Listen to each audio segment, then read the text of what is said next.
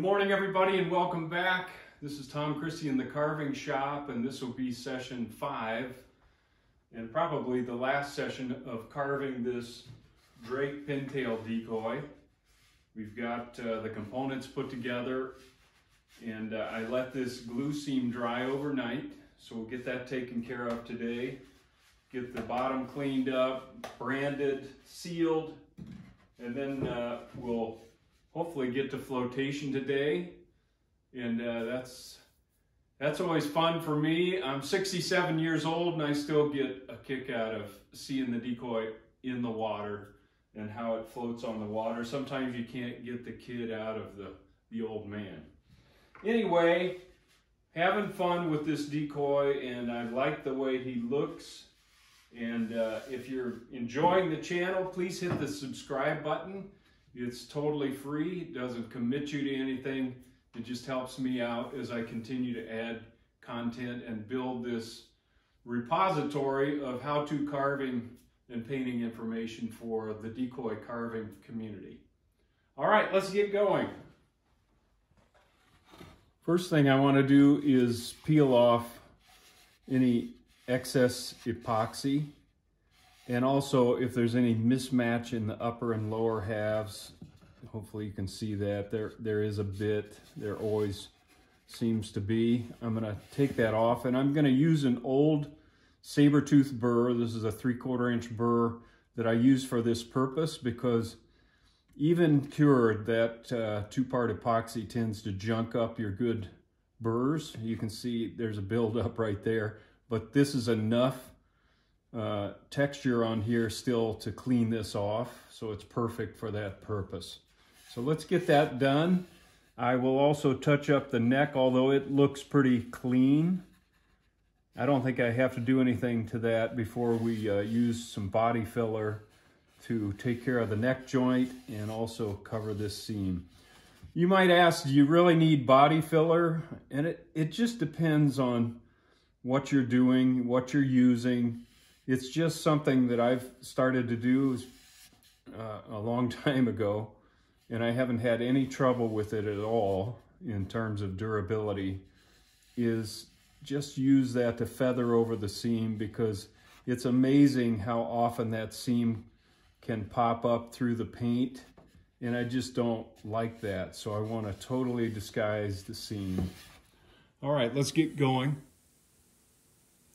I'm going to run this at 2 times speed because it's kind of repetitive. I'm just stripping off the excess epoxy and matching up the upper and lower section, and then just blending back so that we have a pretty good transition.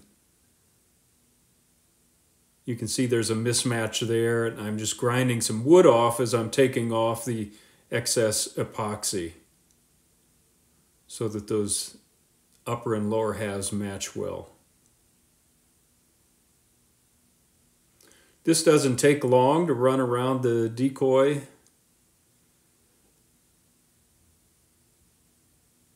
And we want to make sure we're not creating a bunch of big flat spots here, so I'm just barely hitting this so that we maintain roundness in the decoy. And being careful not to gouge into the wood too much because the carving has already been done. Now I'm going to hand sand that area with kind of a roll of Swiss sandpaper. A roll just lets you really bear down. And I'll go over the entire decoy like that. And then we'll be ready for the body filler material. All right, that seam looks really good. So you could choose to stop right there. But like I said, I'm gonna go ahead and use a little Bondo. Before I do that, I like to take some acetone, just run it across the joint. It gets rid of loose sawdust that we don't want in the way and just kind of cleans up the wood in that area to promote bonding of the Bondo or whatever body filler you're using.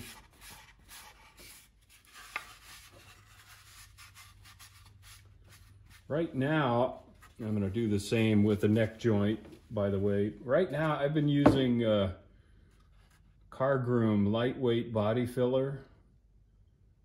I'm not promoting it. I'm just telling you that's what I've been using, and I kind of like the way it cures and sands and holds up. So Bondo is good as well. All right, I've got my body filler mixed up. I've got to work pretty quickly, so I'll apologize on the front end if I don't have all the best camera angles here. I just have to get moving because this body filler sets up quick. So I'm just feathering on over that joint. We don't want a big built-up ridge here either, so it needs to be relatively light, but enough to cover that joint. And I'm just trying to feather it out in both directions.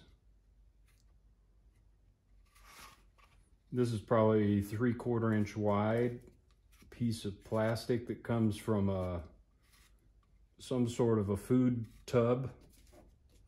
I've had it so long I don't know where it came from, but you know, tubs, plastic containers that you throw away can be a great source for cutting these little custom. I'm probably way off screen here, sorry about that. You can also cut a little bigger one and use that to smooth things out. Get a nice feathering effect with it. So I'll keep doing this and get that seam covered, and then we'll mix up a fresh batch for the neck joint. Back in a minute. All right, well, I was able to work quickly and use that same batch of body filler. Just a quick look around. There's some roughness there. I just try to make sure there's enough material, but you can see it's very thin down here. I'll let that set, and then we'll get that sanded off, smoothed out. One nice thing about the 2-component body filler, it sets up really quick. So in about 10 minutes, it's workable. And I'm gonna use this little teardrop shape burr and take off the roughness with a very light touch, same down here, and then finish sand to smooth things out. I'm gonna speed up the video 2 times, and so we can get through this pretty quickly, but you can see quite a bit of the process. And again, you just have to use a light touch with this burr, but it does a really nice job of peeling that material off.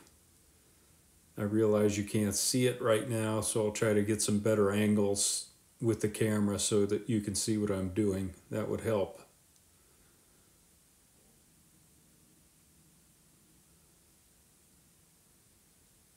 So I'm not gouging into the wood much. I'm just feathering that material off and making sure I don't take it all off down to the seam, so we defeat the purpose. But very quickly you can get things shaped up. And then we'll sand the rest of it off, but this really speeds up the process. You can remove some of the big hunks of material, get it roughed out, and then use your sanding to finish and feather things in. You can see I'm just running that back and forth across it and not digging in. Again, I want to leave the seam buried as much as possible. It's going to come through in a few spots, which is okay because the seam is nice and tight. Once that's done, I'm going to use a roll of Swiss sandpaper. This is probably 80 grit, but it's an old roll, so it's kind of worn down, but it's good for this purpose. And I'm just going to go over the entire area of the body filler and make sure things are feathered out into the wood so it's not visible once we prime and paint the decoy. This takes some time, and I do this under strong light so you can see any little shadows cast by the remaining material, but I'll do that on the body seam as well. All right, I'm pretty happy with the way that turned out. Now I'm just hand sanding with 150 grit sandpaper and just under strong light looking for any remaining areas that need to be smoothed out or blended so that we have a nice smooth transition on both the neck and the body seam.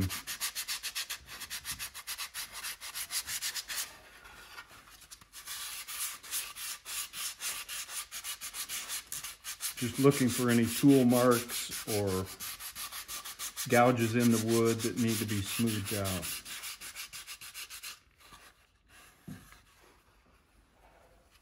Once that's ready to go, I'm going to use my belt sander now to clean off the bottom of the decoy. Make sure all the roughness is removed. And a belt sander does that in pretty quick order with Tupelo, especially. It's pretty soft wood. So I'm just going to run that back and forth until I get a nice smooth finish on the bottom of the decoy. We want everything flat so it'll match up well with the keel once we mount the keel on the bottom. Almost there. I think one more touch here and that looks good. Now that we have the bottom finished,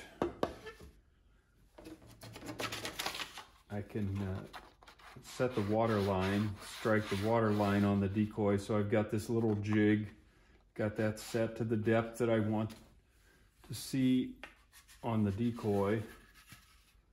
And then I'm going to strike a line all the way around.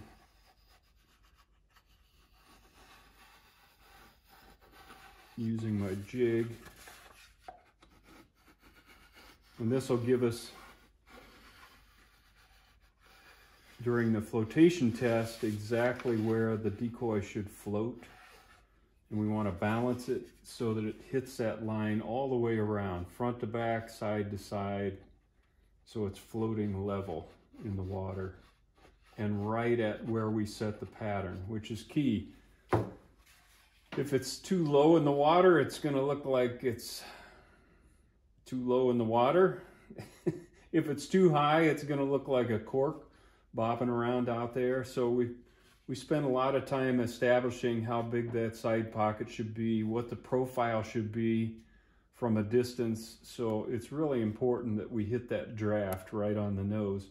That takes some experience. You know, I saw a question the other day. I made my decoy so light that when I weighted the keel, I had to put a ton of lead into it to pull it down to where the water level should be. And that's probably because I left too much wood down here, because then you've got to really pull it under. So I'm only leaving 5/8 of an inch down there, and that's just through experience, because I know this decoy just weighs over a pound. It's not going to take a ton of weight to get it to float right. So that all happens in the planning of your pattern. And like I said, some of that comes with experience. And if you want to make a heavier decoy, you can then make your draft a little deeper. Nothing wrong with that. Okay, enough on that. Now I want to put a brand on the bottom of the decoy. By the way, I had a little flaw there, and that actually came from one of those nails that I used to put the halves together, and I don't want any water seeping in there, so I put a little body filler in there. We can sand that off, make sure the bottom is intact. All right, I think we're ready to brand the decoy, and it's always a fun activity because you know the carving is done at this point.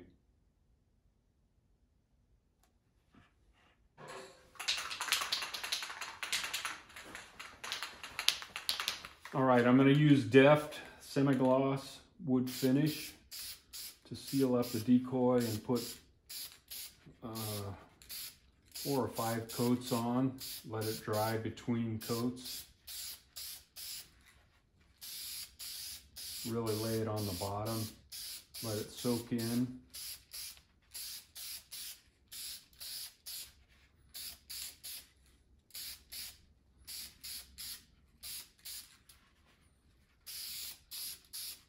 The tail makes a nice handle for this.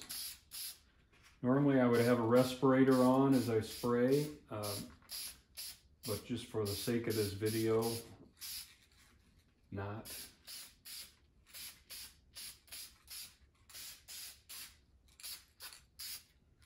Okay, I'll let that dry and then we'll come back and hit the tail area and seal it up with multiple coats.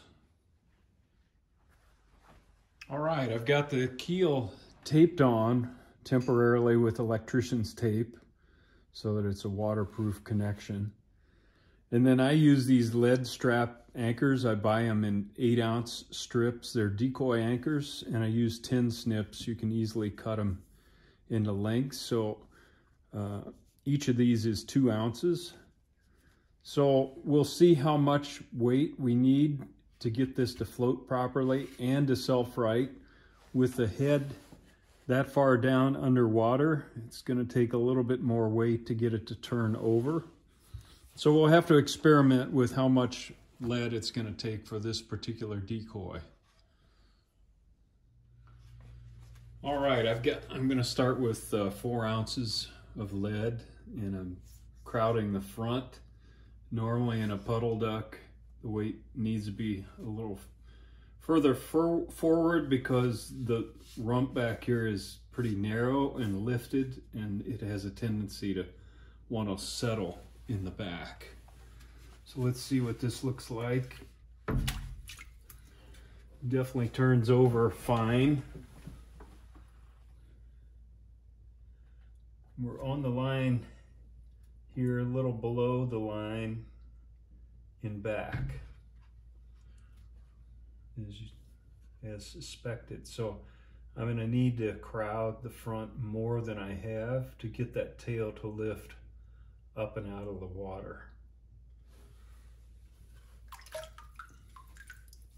So I'm going to move that weight farther forward and see what it looks like. Okay, I've moved that weight more forward, and I'm still at the 4 ounces, and it's still slightly low in the tail, but it looks pretty good. Let's see from side to side. We're just at or above the water line there on that side, and same here. We're just at or above the water line. The water is just above the line is what I'm saying. So I think 4 ounces looks good. It's pretty stable, as much as a high head pintail can be.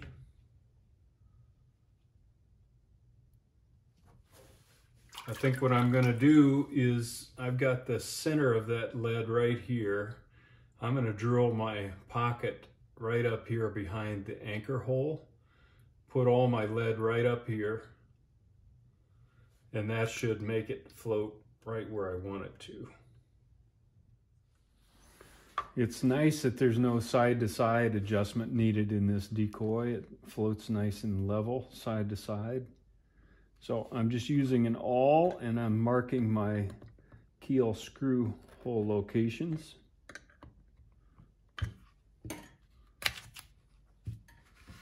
So we know where those belong.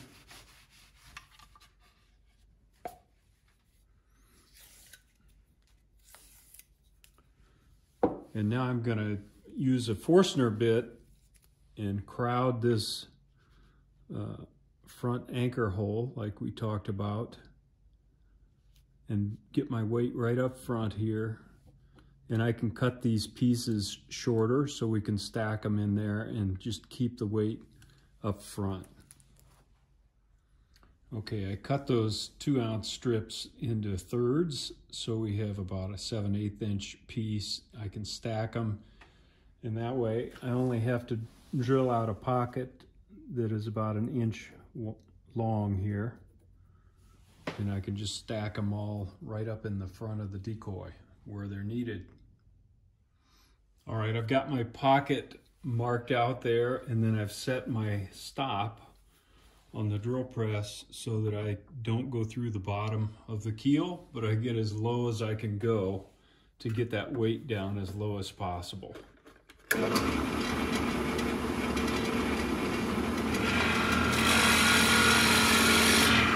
This is a 3/4 inch Forstner bit.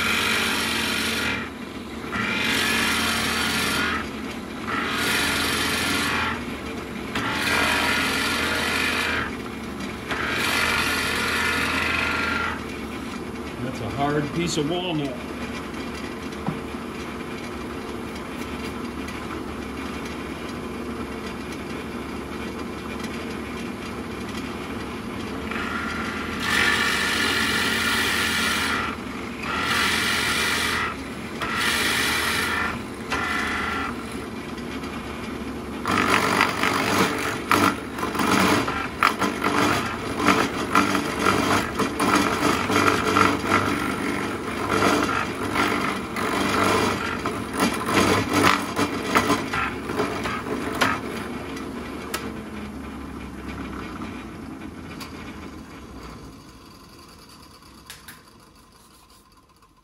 Okay, I've got my pocket drilled out. I didn't go through the bottom. That's a good thing. All right, I'm going to use DEFCON 5-minute epoxy.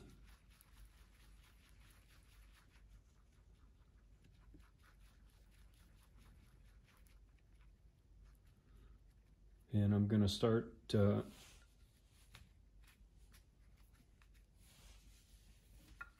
putting that in the slot here.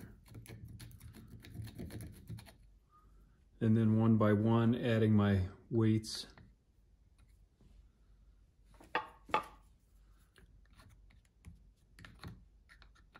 Make sure they're pressed down flat.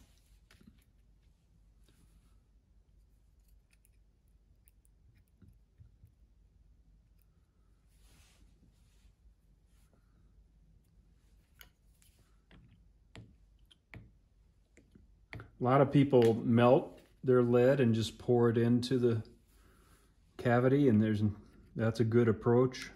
I just like the less fumes approach. I'm a wimp. You know, you got to watch those lead fumes, as most of you know. Be careful.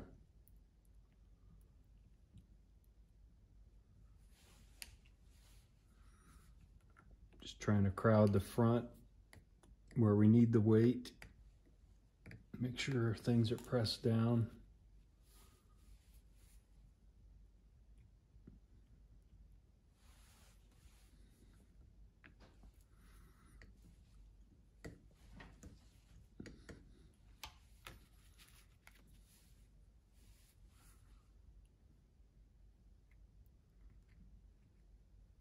A lot of times I'll put a Tupelo plug in and seal that up if the weight doesn't fully fill the hole. In this case, we're right to the top, so I won't need a plug.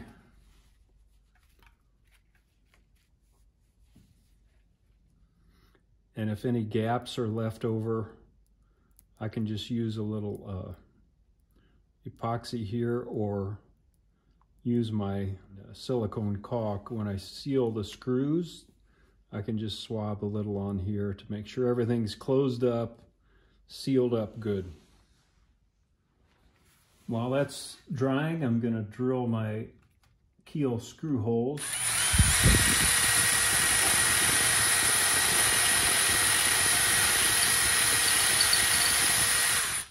I can feel going through that oak inside the decoy, which is what we want.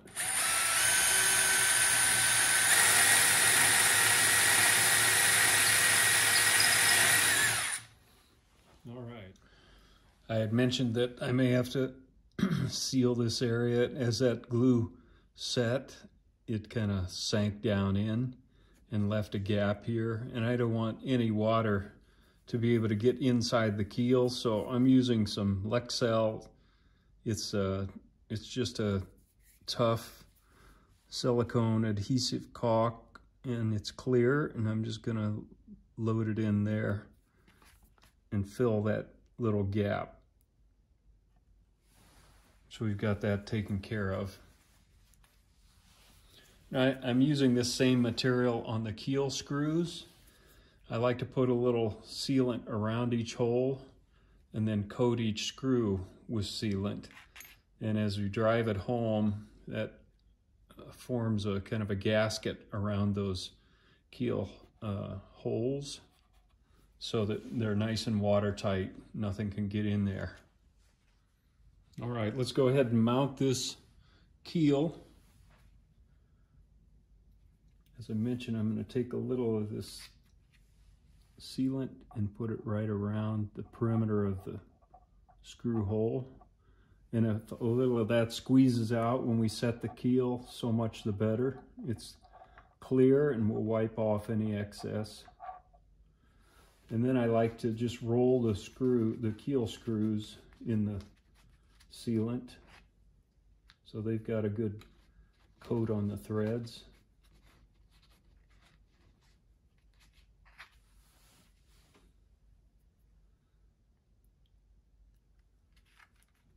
That in the keel. Get these lined up.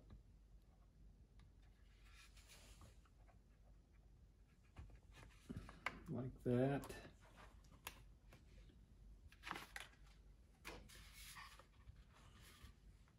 And now I'm going to drive those screws home.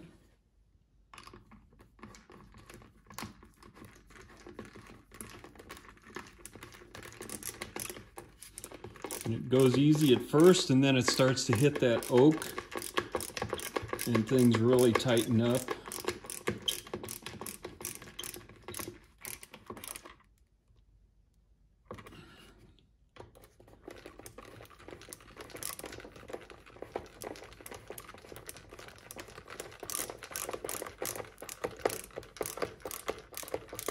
Like right now. Make sure I don't damage the decoy putting the keel on. And that sealant kind of seals around the screws as well, and I'll wipe off any excess. But you can see it's squeezing out a little on both sides. And I'll just use a piece of paper towel and wipe off that excess.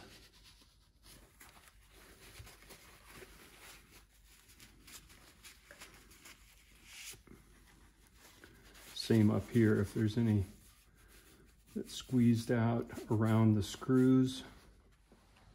There we go.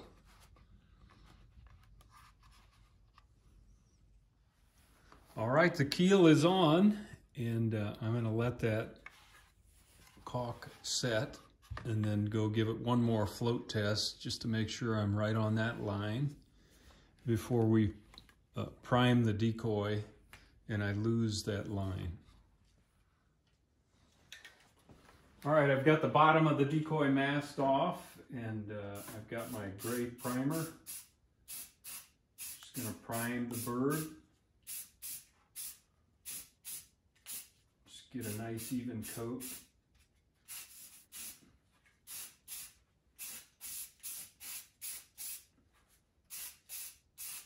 So I'll finish this up and come back, but he's looking pretty sharp. All right, got the bird primed and it's drying, but I wanted to show you a few views. Kind of a 360.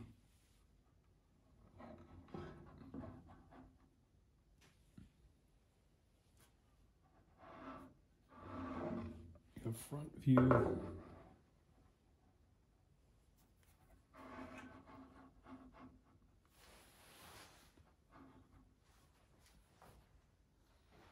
All right, everybody, that's a wrap on the Pintail Drake Decoy, and it's been a fun project. They're a beautiful bird.